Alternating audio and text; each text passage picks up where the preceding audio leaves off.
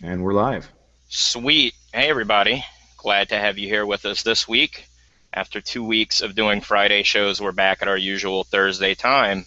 As you can see beneath my picture here, I am the Reverend Dr. Sir Colin D. Terrio, Pontifex Maximus of a worldwide secret organization called the Cult of Copy.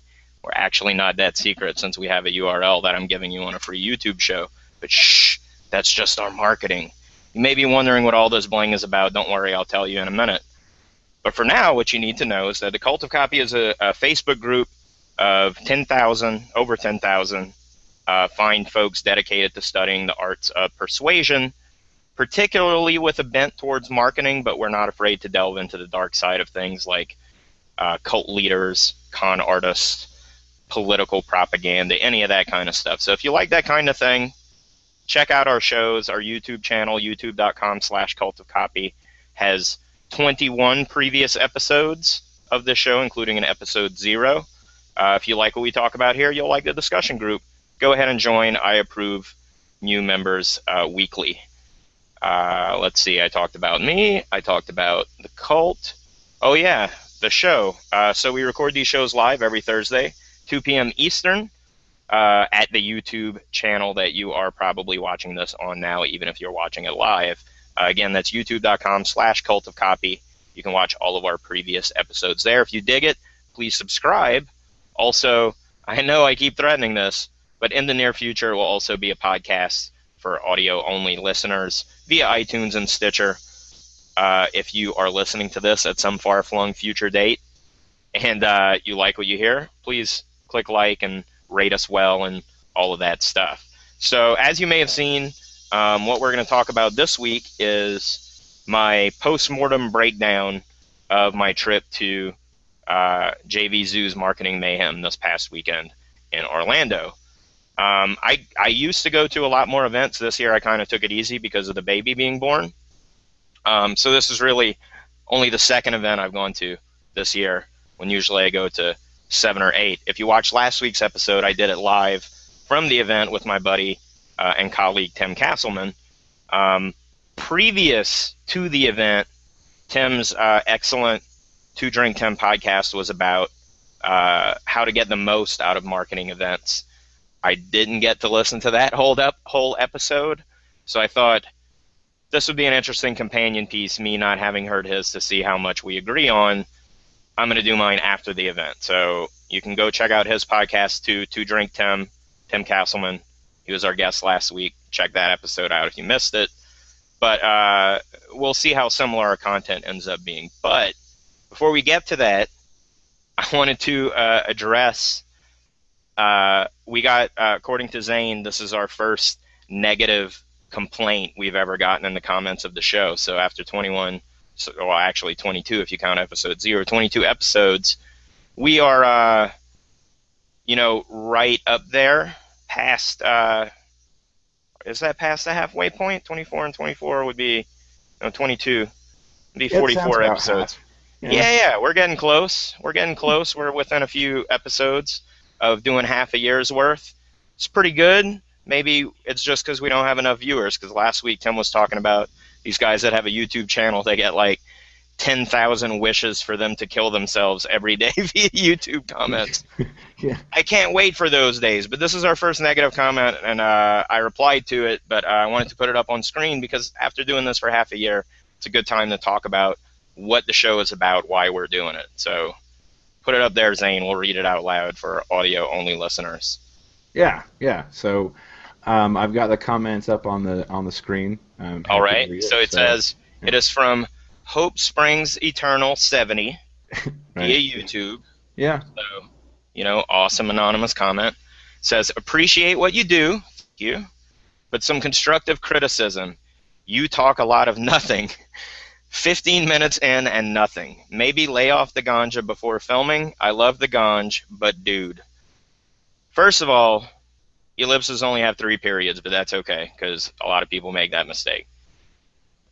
Second of all, I want to say thank you. I'm not even mad at this post, because it's not going to be taken as constructive criticism, and we'll talk about that. But the thing with the show is, it's like the the business part of what I do is inside the Cult of Copy.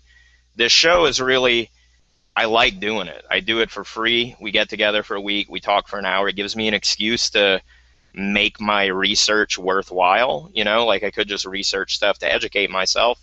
But if I have a platform to turn around and just ramble about it, I get to stay sharp. I get to talk.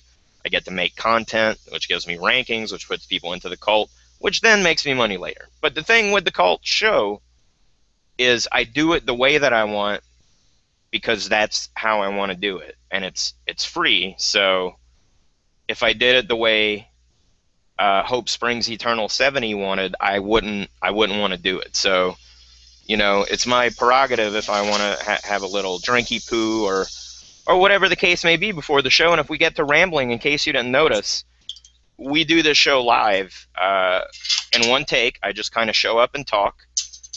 I have various degrees of preparation that I do before these shows. And what's funny is the comment, the video episode that comment is on is one of our like super extra long ones where I actually had prepared content and felt obligated to deliver it all inside of one episode. So that episode actually took 2 hours. So I don't know, complain about the first 15 minutes if you want. Whatever. The thing is, if you don't like the way I do the show, if I ramble too much for you, you're not a fan, that's cool. There's plenty of other shows that I guess are more concise and to the point with this kind of thing, but I like to do it live without a safety net. I just kind of show up and talk. Yeah, sometimes I ramble. Some episodes are going to be good. Some are going to be worse than others, but I will be back next week to take up hopefully an hour or if more, only slightly more every week. And I appreciate you coming every time. If you don't, no big deal. Like, you can join the cult and read at your leisure if you want, if you like the topic and don't like listening to me talk about it. There's no obligation to listen to the show, but I love that you make it if you like the show. So if you do like it, please subscribe. If you don't, no sweat. Like, you want to comment about the content of the show, that's cool. I don't plan on changing the format anytime soon because I do it for me, and it does what it does for me because of the way I do it, which is little preparation, able to get up in front of an audience and talk about my core topic. So, shrug to that comment. Thanks for the feedback, though. I do appreciate you watching. I do appreciate the feedback. But for regular viewers and future viewers, this is how it's going to be. It just is the way that it is. Thanks for sticking around anyway. That said, 10 minutes in before we get to the topic. Ooh. All right, so like I said, I went to this event, JVZoo's Marketing Mayhem. I've been good friends with one of the co-owners, all the co-owners, but technically the one I'm talking about here would be EBR, Brian Rose, who was also the host of the event, likes to put on parties at events. So it's a good time. It's the second event they've had. I spoke at the first one. This time I went just for funsies. And like I said, to rekindle old connections and maybe meet some new people that have come up in the world since I last poked my head out at a live event in March. Excellent event as always, but we'll talk about a little more detail about each of these sections. So hopefully everyone watching this that's involved in the same industry that I am in, which is sort of generalized internet marketing stuff, you know the importance of going to live events in your industry. If you are not in the same industry that I am, it's probably still important in your field. If there are live events that people pay to go to, you should probably go. They're immensely valuable. They're a huge shortcut. They're part of the reason I was able to have the success that I currently enjoy in the relatively short amount of time that I've been able to achieve it. It feels short to me. If you can't wait 15 minutes, your hope isn't very eternal, from Shopping Guru. Very nice comment there, Zane. I love the Mr. T starter set. See, someone else got it. I had several people not realize that it was a Mr. T costume, but again, we'll talk about that in a bit. So, jumping into the detailed notes on this week's subject. Let's see. Events. Success at events. This is actually something I probably wouldn't have been able to write up if I wouldn't have given myself time to think about it, and maybe didn't go to so few events in a year, incidentally, because of the kids. So it gave me sort of time to think about what I do at events, why I go to them, what I get out of them, and then give it even more thought when I came back, because my recovery period was very slow. Uh, Needless to say, your liver and kidneys take a beating at these things. I'm sure every other business conference ever is the same way, but the bars make a lot of money at these things. So that said, first secret of event success. Like I said, I didn't speak at this event, but I have spoken at the previous one. I normally, most of the events I go to in any given year, because I have speaking engagements at that event. The stage is literally the best, most valuable place to be at any live event. So I know maybe a lot of the people listening to this don't consider themselves to be speakers, but I want to encourage you to change that as soon as you can, because it's such an easy and fast, direct way to establish yourself as an authority, even when you look the way that I do.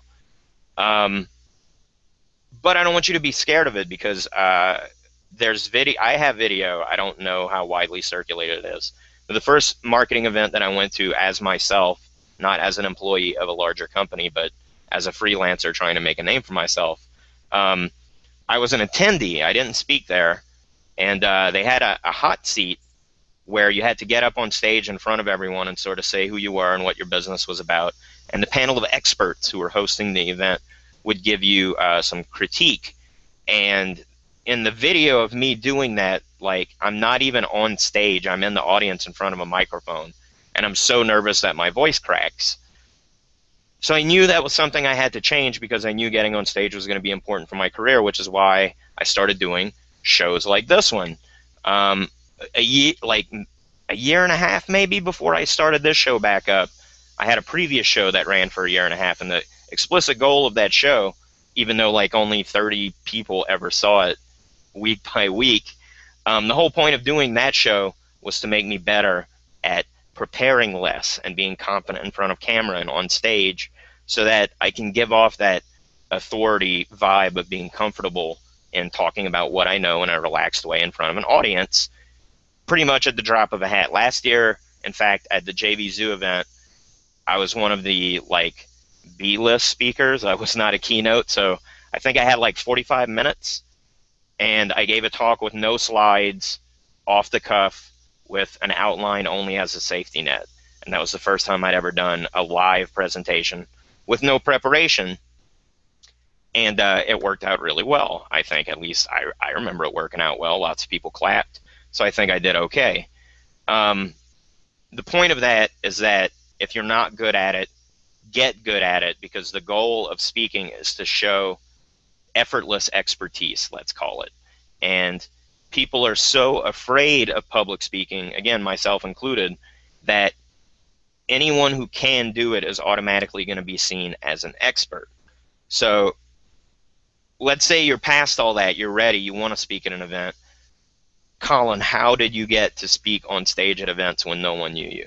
Well, first of all, it wasn't that no one knew me. Lots of people knew me because of some of the things that we'll talk about later in the show. Basically, how to make a bunch of friends at these events out of the kind of people who put on future events. But primarily, let's see. Okay, so the two ways that I finagled my way on stage before I had a reputation as a good speaker from being seen on stage was I would bug people, which is like, one time I had someone who I knew was being asked to be a speaker bother the organizer of the event and tell them that I should speak too. That worked out. I got that gig. Other times I have I guess you would call it begging, kind of, at key events that I really wanted to be a part of. I would have already been friends with the organizer of said event through other avenues, but I basically said, you know, what do I need to do to get a speaker spot in there? Doesn't matter what time, you know, Doesn't have to be a full room or anything. I'm not a prima donna. I just want to be on that stage at that event. It would be cool for me. What can I do for you? And having the services that I had to provide, it worked out pretty good. I would say probably 60-70% close rate on that without doing any follow-up whatsoever. Now I'm at the point where I do paid gigs, and very rarely do I not. I'll sometimes do unpaid gigs if they let me sell things directly from the stage. I prefer both. If you'll pay me and let me sell things from the stage, that would be ideal. Otherwise, if I've been in an event and you haven't paid me or let me sell anything from stage, it's because we're friends and you asked very nicely and I wanted to go to wherever your event was. But that might not help you in the future, just so you know. No, I'm just kidding. That is the trick, is that you quickly want to segue to, like, speaking is a way to build up your audience and build up your business, but it should be as quickly as you gain a reputation for having quality talks, you should step up to being a paid or at least compensated speaker at any event that you participate in, because again, the whole point of getting on the stage is to be an authority. If you want to be an authority, you should be paid for it. Oh, look, Zane's got a quote up on the screen. Is that a bit that you like, Zane? No, this is just making a comment for everyone to see and review. Oh, nice. You said event secret number 1, just pointing it out as a visual reference as you talk. Nice.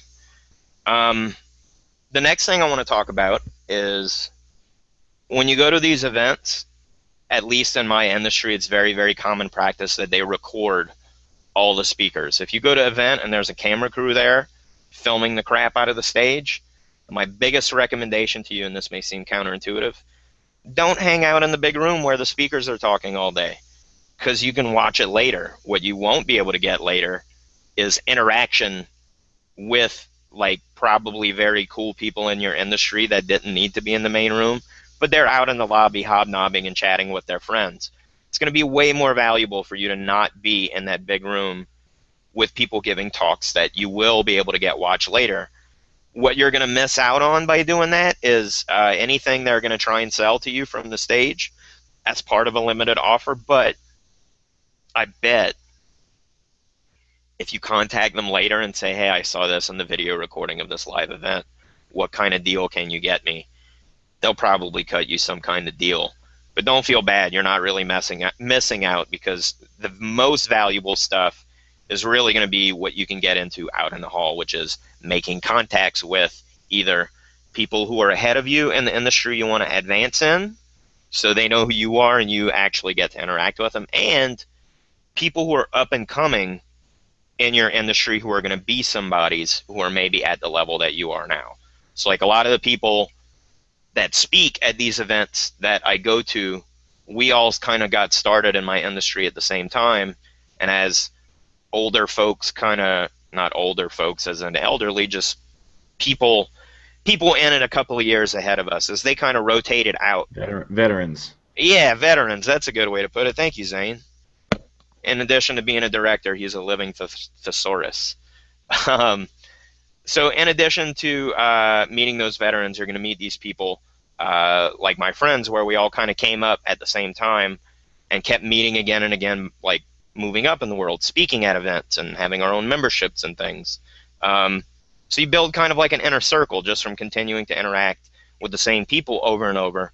But if you're sitting in the main room by yourself, listening to the speakers and taking notes, you're not meeting anybody, you're not making friends.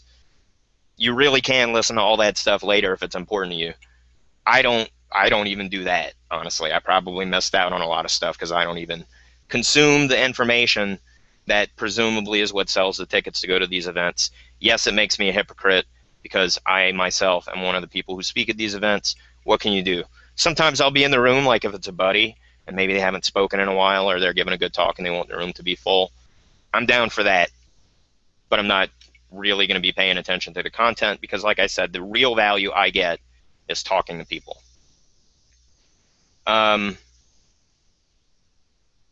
let's see. Next thing, be memorable. So now we get to the part with why I have all of this bling on. Also, why I shaved my head into a mohawk. Although before I even do that, if you know me, I mean, I have this weird beard. I wear sunglasses inside all the time. Uh, I wear brightly colored sneakers. I kind of dress like a cartoon character. I'm not a very normal looking dude to begin with.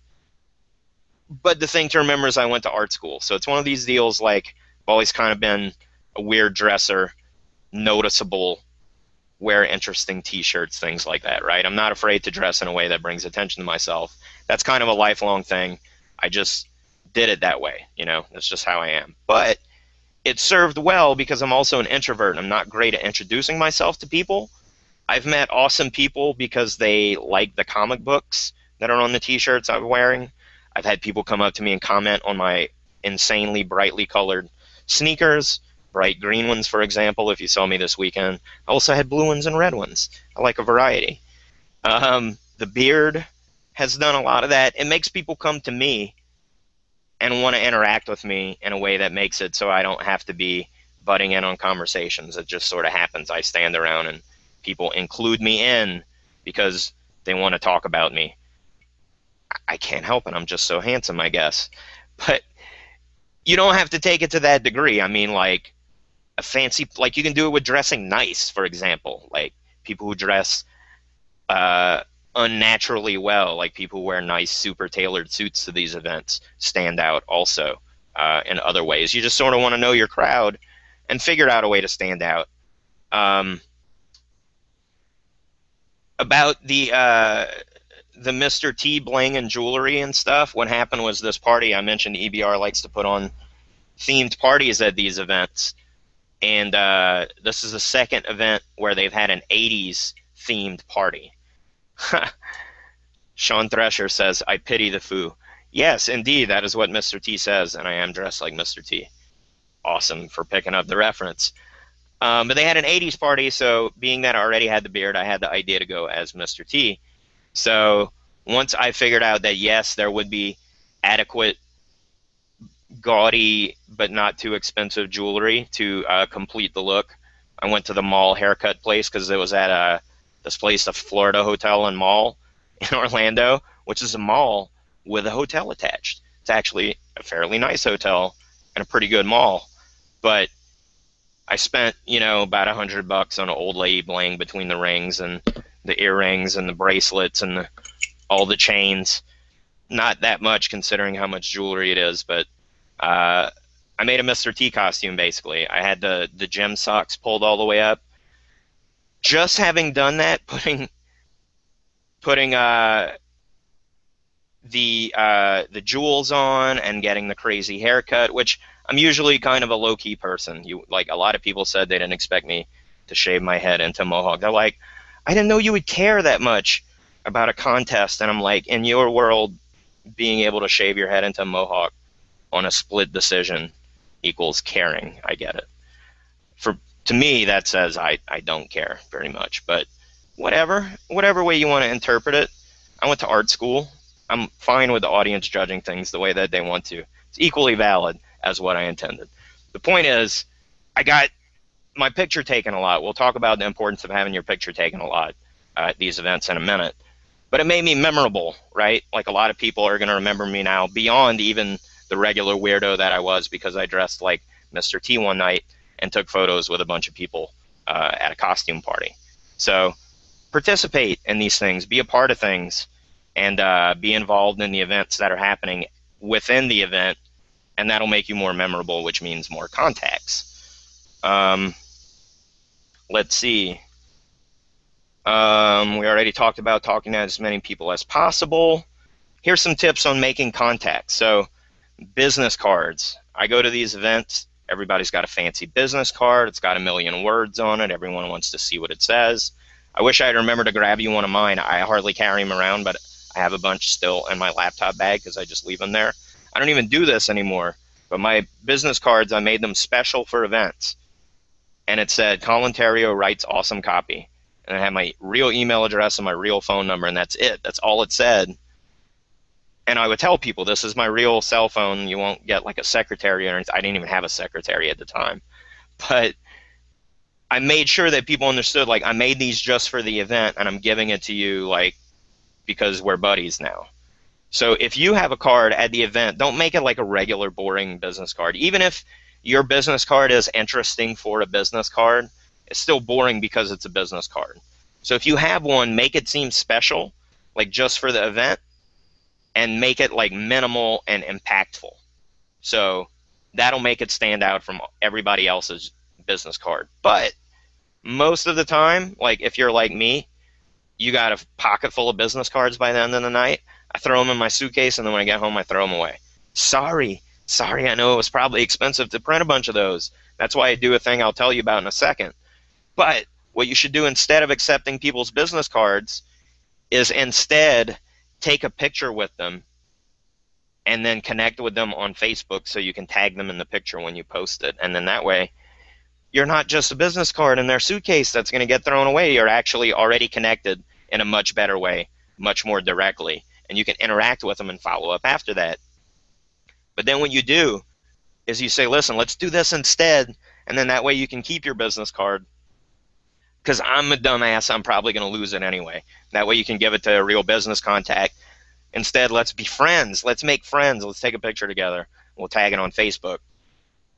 Way, way better way to make contacts than just trading business cards, very old school style.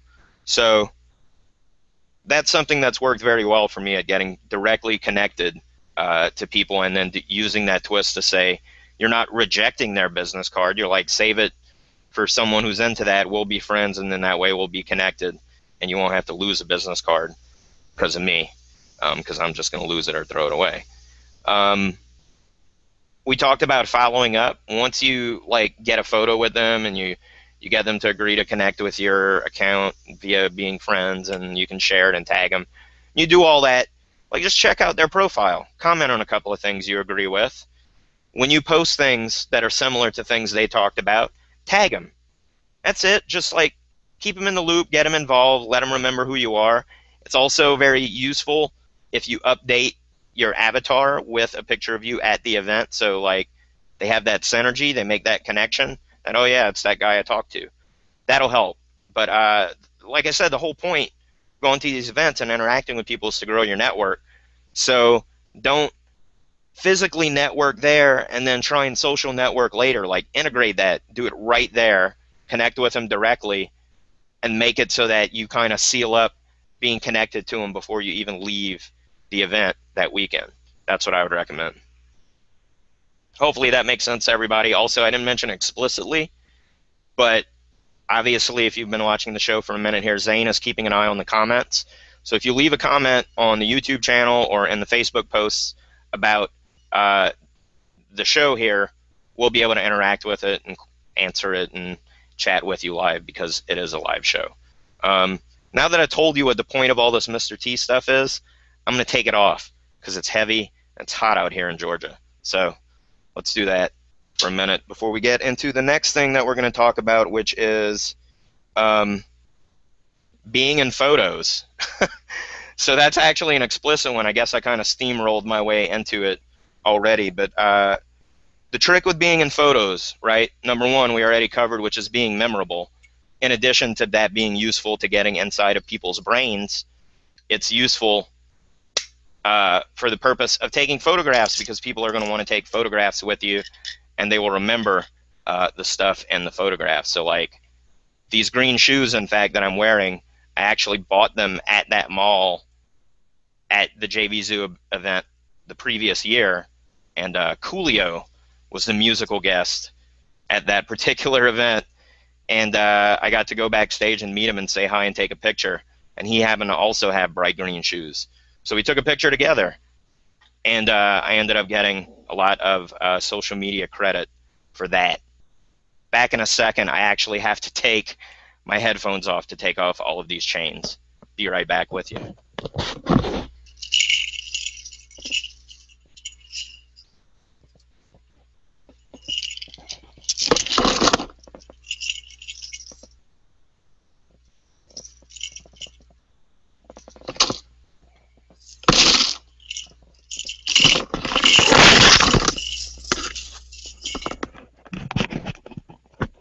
bet that was super loud. I just realized I was dropping the chains directly on top of the microphone. No, it's cool. I posted a comment that just said Colin is unblinging. I am. If you know me, you know that Jules is not really my style, and I joke with my wife that I'm so I'm so unblingy that I don't even wear a wedding ring. But don't tell anybody that's because I got too fat. It doesn't fit anymore. Um, Sean Thresher asks, "Is this considered peacocking?" I mean, kind of. For people not in the know, peacocking is what pickup artists who train the pickup ladies will talk about when you like have some sort of visual flair to make yourself stand out from the field of all the male competition. It's kind of like that, but not for the same purpose. It's just like being interesting looking. Like so many. It's funny because this hotel's attached to a mall, but you'll see what I mean. Like go to a mall or go to any public place and notice how similarly and completely unforgettable, I'm sorry, unmemorable, completely forgettable people look in general. And it's because like we all shop at the same place and those places all carry the same kind of clothes. Everyone's got kind of the same kind of haircut.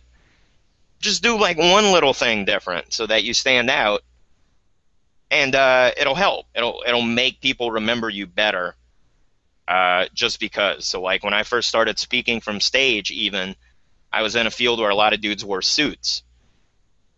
So instead I dressed like a slacker, and then everybody started to dress like a slacker. So I spoke at an event. Once I started the cult, I got myself what I call my evangelist suit, and it was a head to toe white suit, white shirt, white shoes, white belt with a bright red necktie. So I gave a whole talk wearing not just a suit, but an obnoxious suit.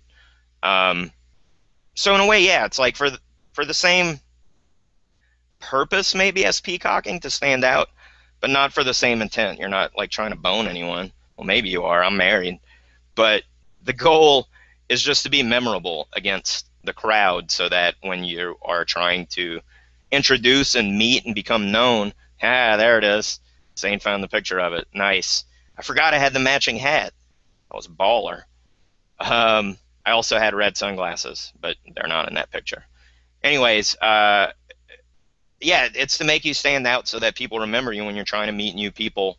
It registers better in their head that you stand out, but it really, really registers when you do the follow-up, like we talked about, so that they can reconnect, because when they see you and you look weird, they'll make note of it, but when you remind them of it later, they'll remember. When I say weird, I don't mean weird, just like different, something to stand out. Could be a weird shirt, could be bright shoes, could anything, just look slightly different than everybody else. Sean Thresher says, if you're really smart, you use a service like ifttt.com and set up a follow-up system with the business cards. I guess I could pretend I know what you're talking about there, Sean, but if you want to explain it in a comment for everyone's benefit, that would be cool. I know it, if this, then that is the service, but I'm not sure what you mean via the business cards. But I like to save some trees by not accepting other people's business card and then instead offering the pose for a photo and then tagging them. That works way better for what I do. But then again, I'm super active on Facebook, so your mileage may vary, but keep it in mind. Also, for being in photos, we talked about this already, participate, which is to say there are going to be things going on as events within the event. Like people will have organized little roundtable meetups or dinner appointments with little clutches of people, or like we said, parties. Each event will probably have like evening activities that aren't necessarily officially part of the event, but are sort of gathering places. Do that stuff. So many times I'll go to events and there will be people who go to the event, are there in the main room taking notes, and then when the event part of the day is over, they're gone. Like they're not downstairs having drinks, they're not taking in meals with people, they're not interacting or mingling. Like you're wasting it. You're wasting the whole event. You could just watch the videos at home and save yourself the plane fare if you're going to do that. It's like these things aren't in super fancy hotels. It's not that much of a treat. It's like, okay, but I'd rather sleep at home if I could. So yeah, be sure to participate in all the different things that they have going on at these events. Let's see. The final thing I want to say about photos is if you're beginning your career, it's okay to be that person who's like, hey, can I take a picture with you, Mr. Speaker, celebrity person? That's cool. That's a good start. It's a good way to get yourself associated with people, but you don't want to make it so that you're like the starstruck fan getting autographs for your book, right? So like, if it makes sense, like when you go to Disney World and you get your picture taken with all the characters, it's obvious that you're the person who paid to be there and they're the entertainment. You want to make it seem like Mickey Mouse saw you and wanted to have his picture taken with you.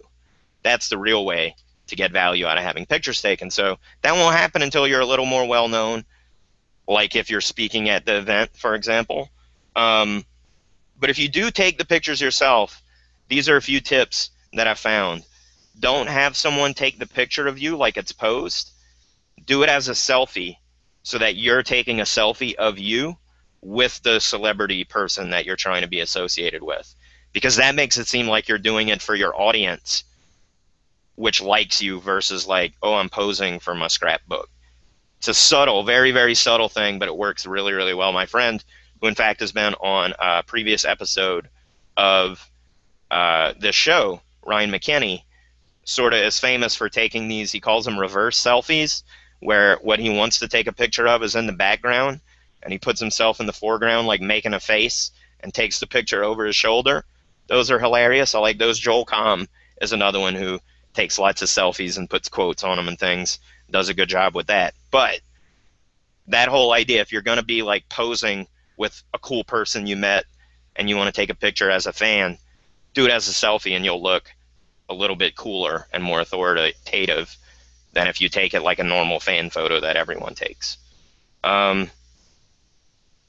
Finally, this is a cool one.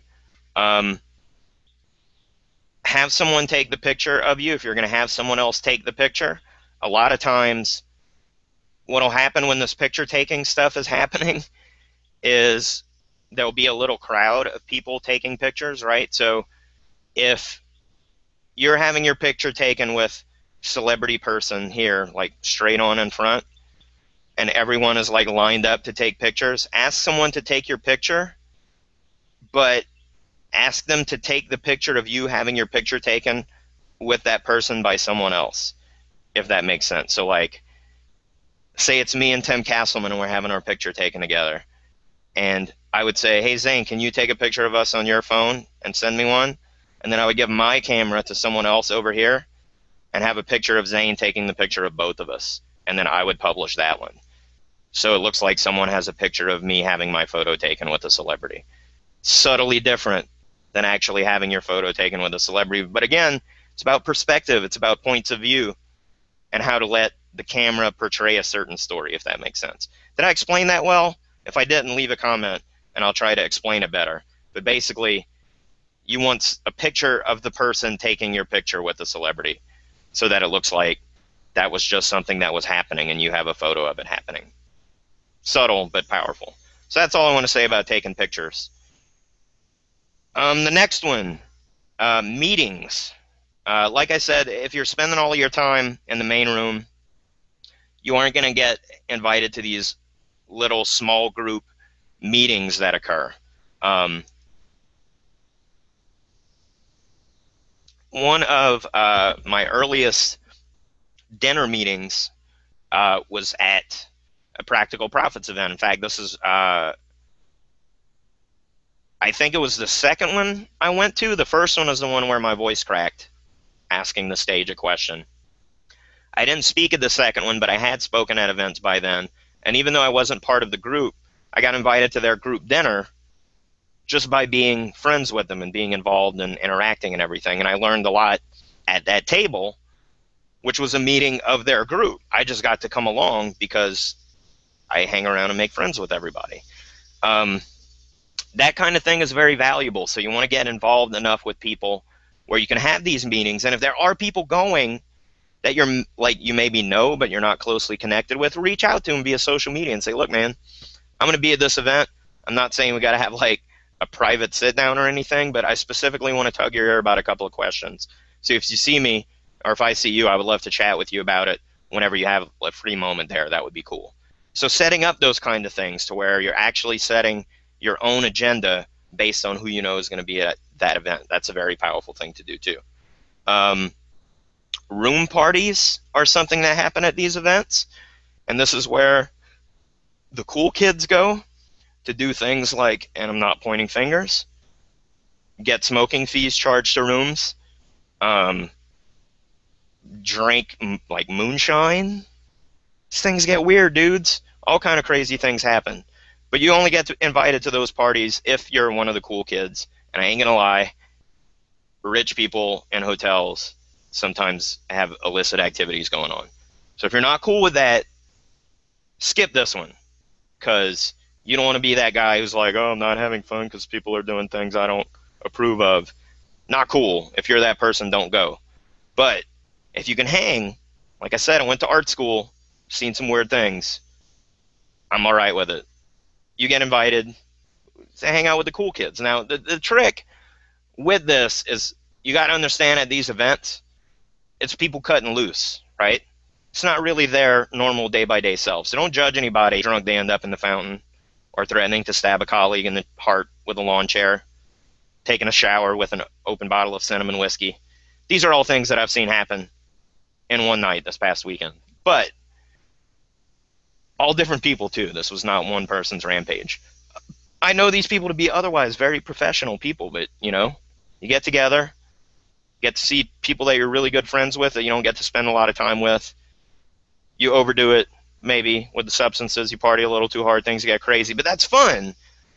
But there's a very powerful psychological thing to think about. It's almost like being in combat, to where it's a high-stress situation and the people you're with, you automatically have a camaraderie with. Partying can be like that, especially when it's like intense and crazy and very strong things happen to create memories that you didn't have before. So you really want to get involved with the people in your industry in that kind of way, because it creates very powerful alliances, very powerful relationships, real friendships that are beneficial to you. And I don't mean that in a way like, haha, I'm pretending to be your friend so that I can get business stuff out of you. The trick is, I have no idea who said it, but I've heard it said many times, your income is the average of the 5 people you spend the most time with. So find the people who make a bunch more money and live the life that you want to live, and become their actual friend in real life. Spend time with them at these events. That stuff rubs off on you. The best stuff that I got at this specific event was at like 2 in the morning in someone's room, having one of these private meetings, drinking after the bars closed, being loud, being obnoxious, causing problems for regular patrons. I got stuff that's going to double my business. Basically, my friend laid out his funnel. Not going to name names. Thanks. You know who you are. It's going to be a big deal. Very easy to do. And it was only shared because I was in that context. I wouldn't have learned that in the main room, because I don't even think he spoke. And if he did speak, it wouldn't have been about that. I got insider stuff because we're friends and we're in circle of trust. That's how you build these things. All the people I spend time with at these events, I don't know them outside of my work. I only met them through going to these events and participating. It's been very, very beneficial to be both their friend and associated with those people.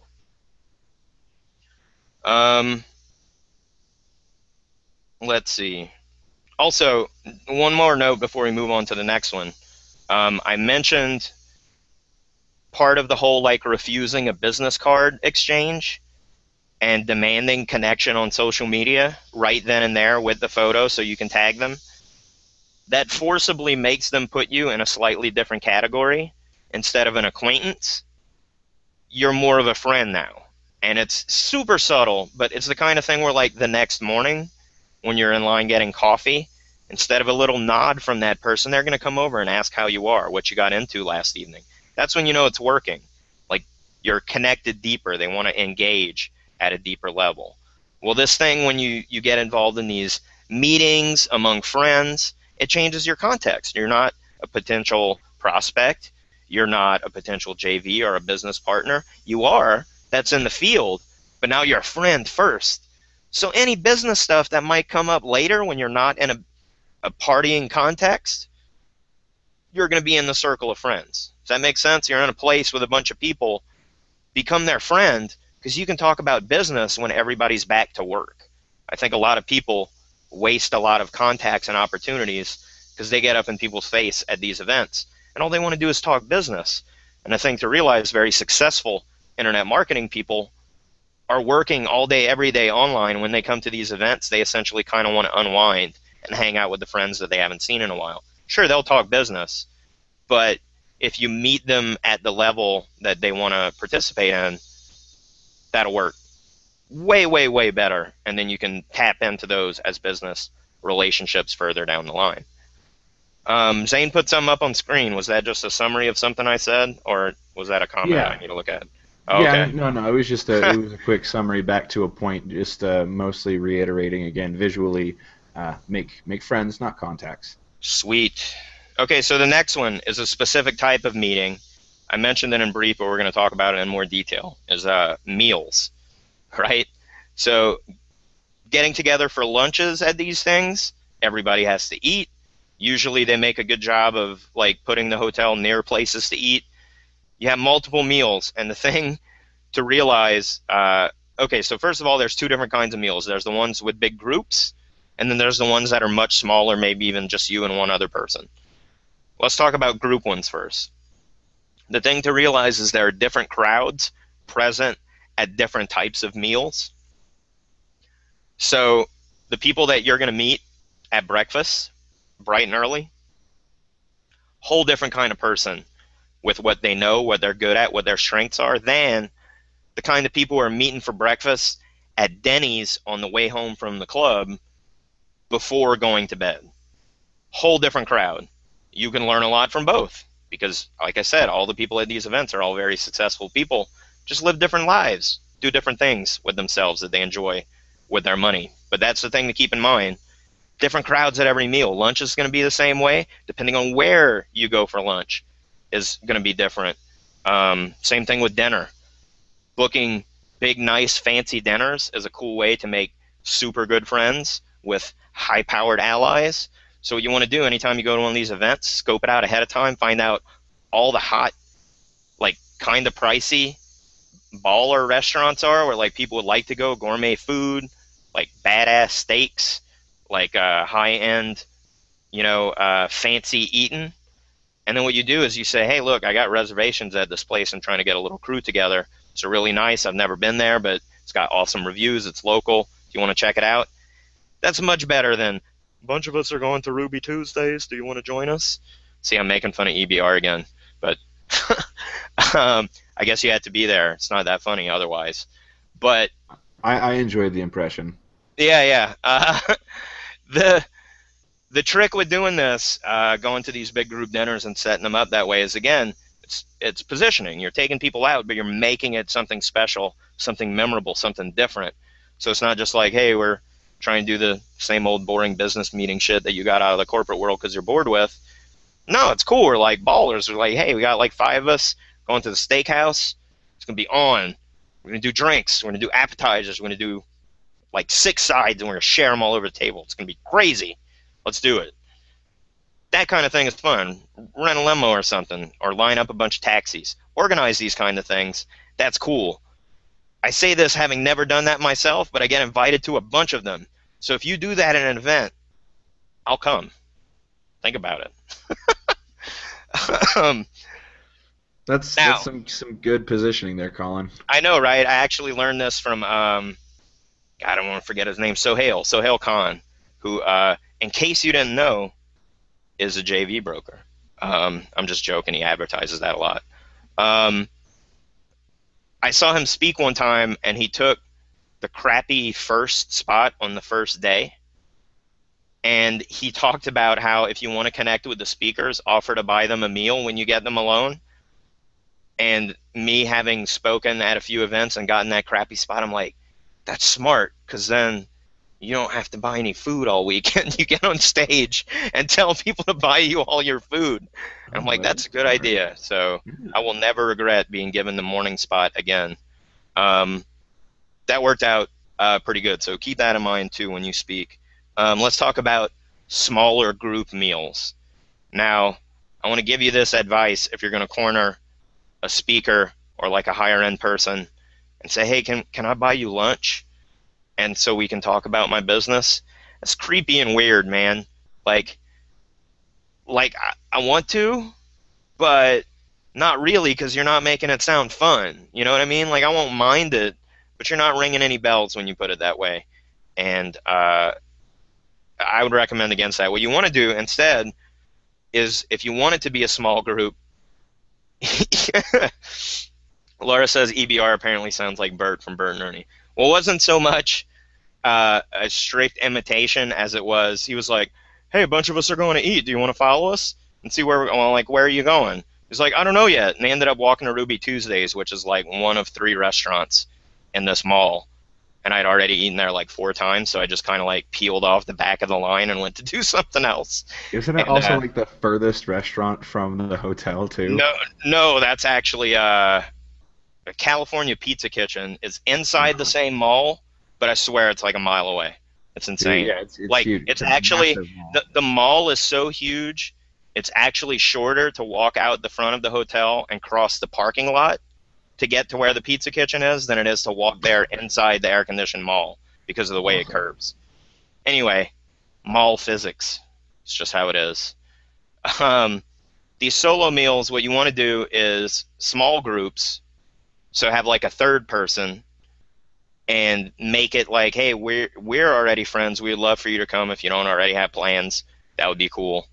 Then that way it's like a friend context again. Like, they're not going to feel put upon.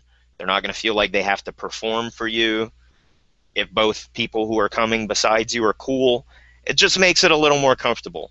So that's why it's always good to have like a buddy at the event. They don't necessarily have to come with you, but there's a person you're going to like kick along with and usually be chatting with by default instead of standing there by yourself. That works a lot better. Let's see. Um, Also, one thing I will say, being on the receiving end of a lot of people trying to buy me meals or drinks and pull my ear, which is appreciated. I totally don't want to make it seem like, oh, don't do that. I hate it. Being an introvert, like, that's like on the clock for me. So it does put me in like a work mode that makes it so I'm not relaxing. But it makes it a little more comfortable if you do the trio thing, like I said. But also what works is if you do want to like buy me a drink or a meal or something, like and I've talked to other people, and this is sort of like universally appreciated.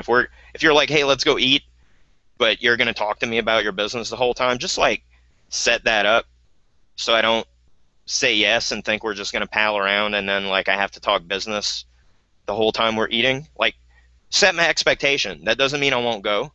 That means if I do go, I know what's up and I can prepare for it. So I'm not like ordering food thinking I'm going to have like a quiet meal and we're just going to chit chat about family or whatever. Because I do make that presumption sometimes. Um, so just make it explicit, especially if you're doing like a dinner thing. One thing that's cool to do, my friend Brad Goss has done this before, where he has like paid memberships, and significant numbers of people in his paid memberships are like attendees at some of these events. So he'll have like a client dinner where he just takes his clients who happen to attend that event out to dinner with him. In a context like that, it's a good way to reinforce relationships with your client base, but it also sets the context of the dinner, because you can say just a cool, fun thing to get people together, or it's going to be networking. We're going to have a little cocktail hour before for everybody to introduce and get together. When you do it that way, you can set the context and kind of dictate what you want to happen and create the space for that to happen. If that's what you want to do, though, keep that in mind, because I've been invited to dinners at like a Brazilian steakhouse with like 50 attendees that's supposed to be networking when they sit you all at one long table. So like you're networking with 2 people because that's who you're sitting next to. Everyone else is way too far away. So keep that in mind. If you're creating an experience where you want a certain thing to happen and you're planning a dinner or whatever, round tables, ask about them, keep it in mind. Let's see. I think we have one more, which is good because we're right up against the end of the show. Misadventures. So we talked about the partying in the rooms, and we talked about, like, I don't say prude in a bad way. If you want to be a prude, that's cool. I get it. Clean living is for you. Awesome. Do that. But if you're willing to get into misadventures, there's some miscreants that go to these things. And if you can hang, like I said, getting involved with people in these situations creates lifelong friends and allies. So don't be afraid to spend time with people that you want to develop a really close relationship, especially if they're going to get up to shenanigans. Like if they're going to go out to outside clubs, or if it's Vegas, if they're going to go on like a gambling run, or anything that's like leaving with a bunch of cool people to go to a separate location. Yes, it's cool to hang out at the hotel sometimes, because there will be a lot of networking going on in the lobby, but outside shenanigans sometimes are superior, because there will be things that will happen that would not happen in front of people who are potential customers. People cut loose. It gets bananas. Sometimes people take their shoes off in the nightclub and throw them across the dance floor. That's the kind of stuff that goes down. I don't do that, but I've been there when it happened. So don't be afraid of misadventures. If I can paint a little picture for you, like I said, I already told you about the whiskey shower, the stabbing in the heart with the lawn chair, swimming in the fountain. This did not happen in a room. This didn't happen in a nightclub. This happened on the open patio outside the front of the hotel, where they let you smoke. And we paid security to be cool and not complain about us. And we had 3 cases of beer and 4 bottles of whiskey, just sitting out there on the patio, partying with some flight attendants from Virgin. They were there on a layover from Manchester. So lots of crazy accents. We let them play their music. We drank, smoked, made merry. It was a good time until they came around at 7:30 to hose off the sidewalks and get us out of there. Shenanigans. Excellent, fun time. If I had gone to bed early like I was supposed to, it wouldn't have happened. So keep in mind that misadventures, very, very valuable to get involved in. Again, builds tight relationships that you can capitalize on later on. So scope people out. If cool people are going out to party, get involved. Go out and party. Be cool. It's been massively valuable for me. Let's see. I think that's it. I think we're right up against the end of the show. I'm going to let Zane pull up any questions or comments that we haven't covered already. So if you have some, please ask, because I would like for this end part of the show to be a little more engaging. Maybe I shouldn't wait until the day of the show to announce it, if that's what I want. But I promise to do better if you do better, and we'll work together on that. So I'm going to go through the little spiel, and then we're going to grab any comments that Zane may have noticed. Once again, thanks for joining us. Live episodes of the Cult of Copy Show are recorded Thursdays at 2 p.m. Eastern, right here on our YouTube channel, youtube.com/cultofcopy. If you like what you see, subscribe. We have 21 previous episodes here for you to enjoy. Share it with your friends. Leave comments. We love that kind of thing. And like I said, if you can join us next week or any future week, we can interact in real time, and it's magical. But if not, if you're watching this episode at a later date, you can indeed leave a comment then too. Zane does like when I remember to let you know that if you liked a particular part of any episode while you're watching it, leave a comment and put the timestamp in it, and he'll make a little clip of just that part that you like, and then that way you have a video of just that one little bit if you want to reference it, which I like to do. I did it for my Ice Bucket Challenge. That worked out very cool, so you can do that if you like. Cult of Copy, if you like what we talk about in this show, we are a discussion group with 10,000 members from all over the world, very, very active community on Facebook. You can join us at the URL below my name. Cultofcopy.com is a shortcut URL currently that points right to the group.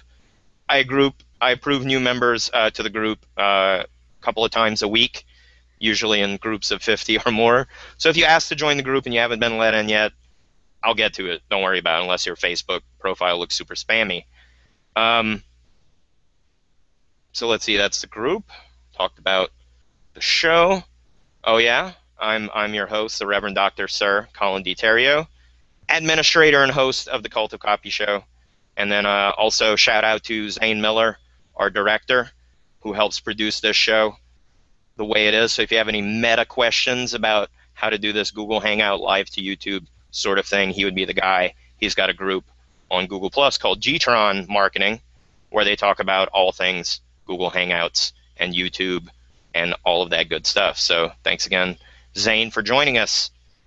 Do we have any comments or questions or anything that we missed?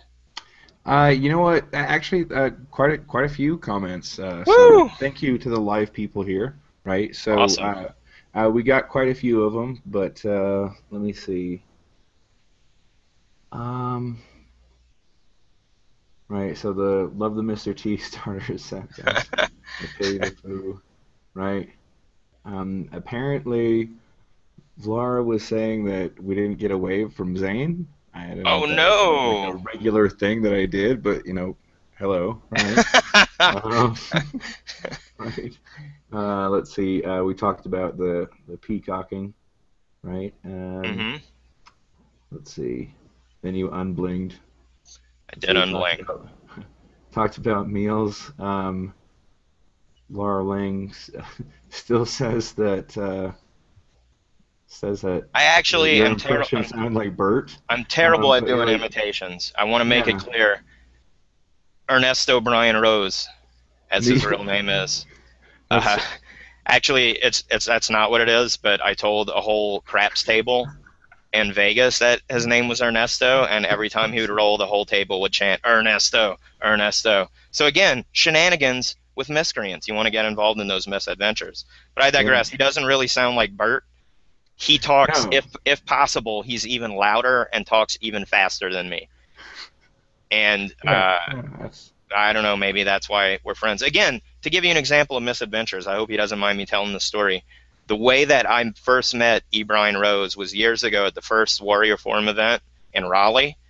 And we went to one of these big dinners that a bunch of people went to. And it was at Kenki Japanese Steakhouse. And we're at this huge table, and he's being loud and blustery. I think he'd had a couple of drinks before we even got there. I don't even know what he was talking about, but he's yelling across the table about how he can eat an onion, a raw onion, like an apple, and he doesn't even care. So I'm like, well, do it then.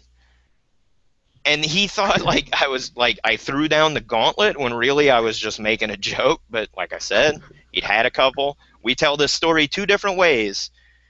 The way he says it, I practically kicked my chair over and pointed at like Jacques Hughes. Anyway, it became a joke, and I kept ribbing him about it. And Tim Deeney at that event later, when EBR spoke, got the kitchen to give him a raw onion, and he challenged EBR to eat it on stage. And he didn't eat it on stage, but full credit, out in the hall, he took like 5 bites out of that onion like it was nothing. holy And crap. then the ultimate punishment was that he got in the Suburban to go to lunch with us, reeking of this raw onion he just ate. So we're in the South Carolina sun in the middle of August in a big Wow. hot Suburban, and EBR is just running his mouth talking. This onion, he did it on purpose, I know it.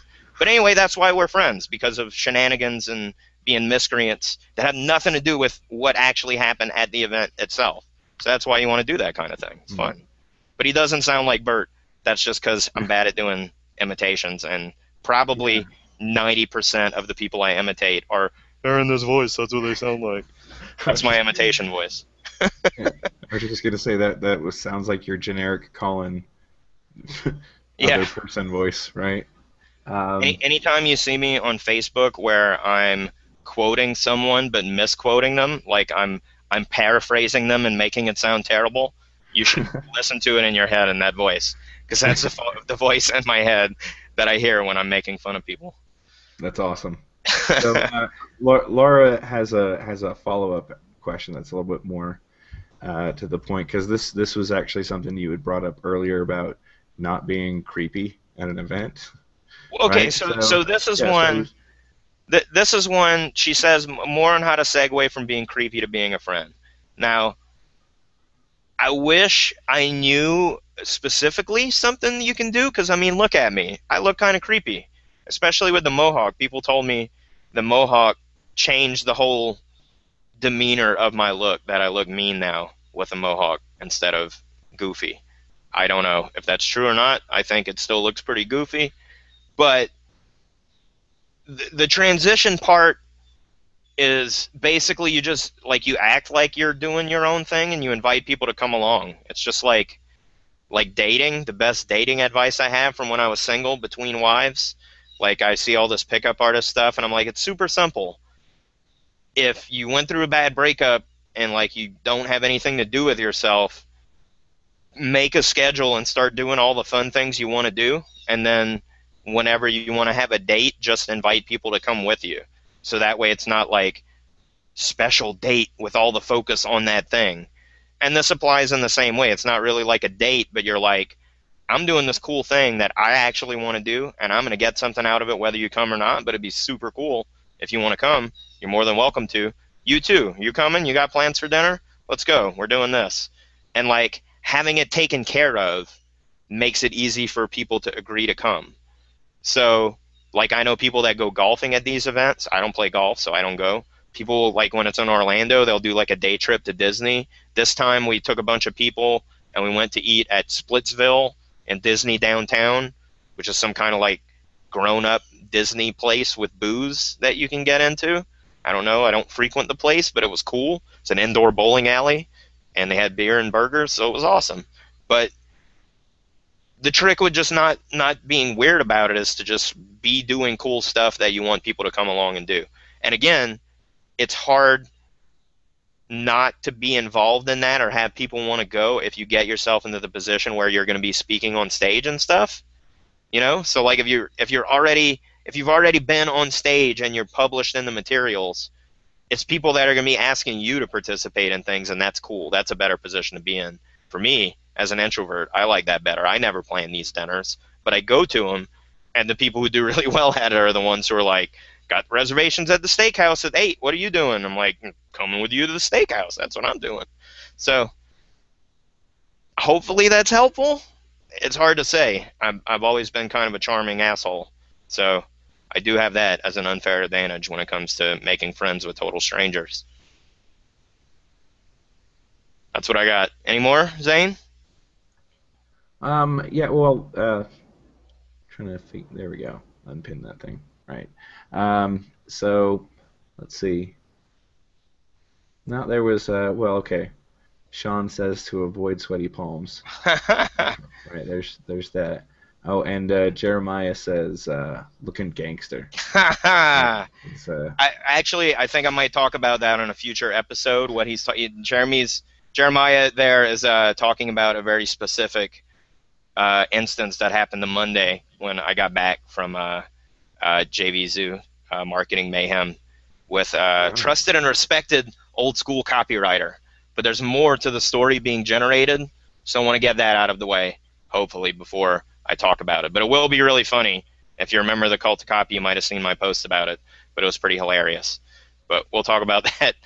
We'll talk about that hopefully next week. We'll see. But okay. Is that everything? That was the last comment. Awesome. Well, thanks everybody for joining us this Thursday. Hopefully it was not too long for you before I got, into talking about the meat of it, and hopefully I didn't slur too much from drinking, doing my show all unprofessional, and getting more to the point. Whatever. But it's been fun as always. Join us next week, Thursday at 2 p.m. Eastern. We'd love to have you. Until then, have a great weekend, and adios from the Cult of Copy.